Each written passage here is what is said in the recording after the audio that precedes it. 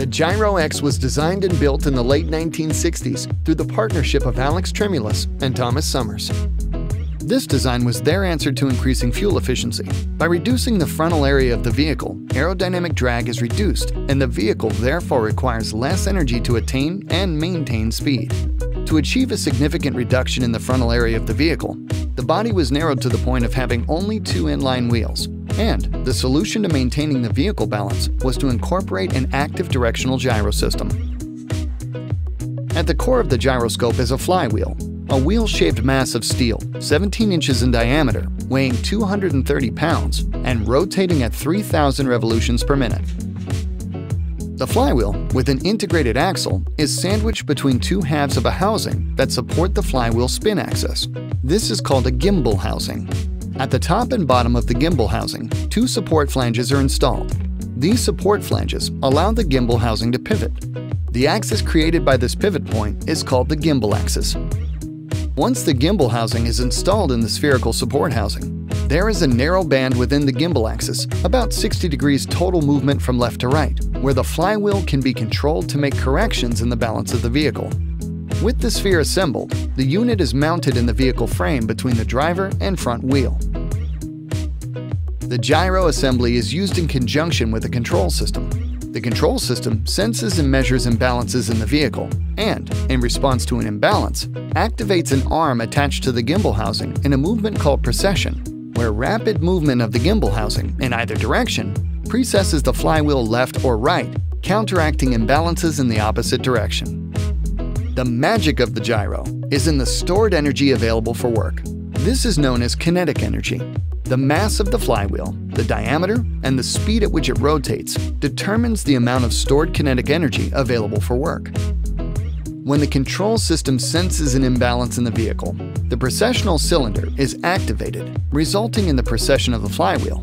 The kinetic energy stored in the spinning flywheel, with the rapid precession of the flywheel, produces torque. The torque is then transmitted into the vehicle frame, resulting in the correction of the position of the vehicle. Given that the weight, size, and speed of the flywheel are fixed measures, the rate or speed of the precession is what determines how much available energy is used or can be used. With only 2 inline wheels at rest or in motion, the gyro system must make frequent adjustments to the balance of the vehicle to keep it upright. In addition to the vehicle at rest, let's look at a number of common conditions the gyroscope will encounter.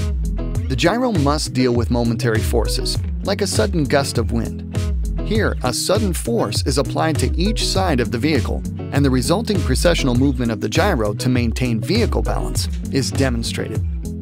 Additionally, there are many conditions where the imbalance is continuous, like a continuous side wind. Here, it is demonstrated that because of a force acting on either side where the force remains, a new point of balance is established, and the flywheel assumes a position of constant precession. The vehicle is now moving in a straight line, which is similar to that of standing still. The gyro must make continuous corrections to keep the vehicle in balance. In addition, the aerodynamics of the vehicle, as well as the front wheel geometry, play an important role in the stabilization of the vehicle when in motion. In a turn, the vehicle must lean. This is both for efficiency, not losing energy in the form of braking, and because at some point in speed and in turn radius, the gyro would not have enough energy in the form of torque to maintain the vehicle upright. By leaning into turns, most of the force created by the vehicle turning is transmitted through the wheels into the ground. The restoration of the 1967 Gyro-X was an ambitious undertaking, and the history of this unique vehicle was nearly lost until Jeff Lane, founder of Lane Motor Museum in Nashville, Tennessee, learned its story and seized the opportunity to purchase what remained of the Gyro-X. Over the next 5 years, countless hours were dedicated to bringing it back to life, in both form and function. Although the Gyro-X is very much today as it was in 1967, it remains a highly complex piece of machinery. While the Gyro-X did prove that a gyroscopically stabilized automobile could work, it would certainly have required a great deal more development before any form of production could have been considered. Were it to be developed today, the use of modern materials for the structure, as well as a hybrid or pure electric drivetrain, would go a long way to making a successful gyroscopically stabilized vehicle.